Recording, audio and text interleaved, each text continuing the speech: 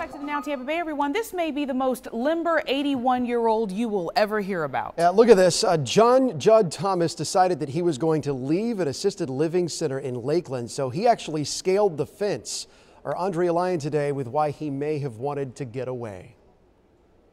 He's definitely an elderly gentleman with some medical issues. 5 days later, and John Judd Thomas is still nowhere to be found. 81 years old, he's apparently in good physical condition, it seems. Thomas disappeared on Monday from this Lake Manor Assisted Living Center. It's how he got away that's grabbed everyone's attention. It's not clear if Thomas could have left on his own free will, but instead he climbed this 6-foot fence in the middle of the night. We hear 81 years old, we have a visual, but apparently he is physically well. He is able to climb a 6-foot fence. Just days before the 81-year-old's grand escape, Thomas was released from the Falkenberg jail on misdemeanor charges. He was brought to Lakeland Manor, which apparently he did not agree with.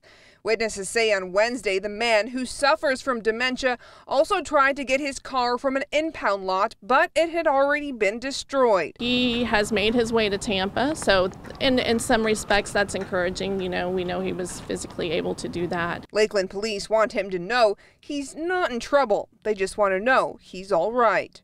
We just want to make sure he's okay. In Lakeland, Andrea Lyon, the Now Tampa Bay.